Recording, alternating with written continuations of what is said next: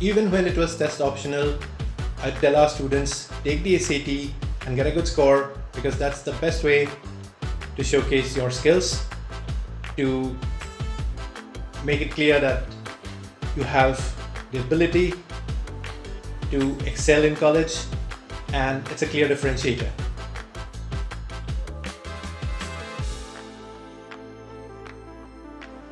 Because earlier it was optional, fine, but the question would have been, why are you not reporting your SAT scores? Are they not good enough?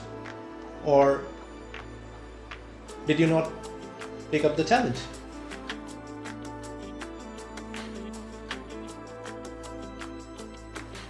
And now Harvard has reinstated standardized testing, and so have Yale, Brown, Dartmouth, and I think that's probably the way forward. So effective the class of 2029, so students who are applying now, it is required, and students are scrambling to take the SAT.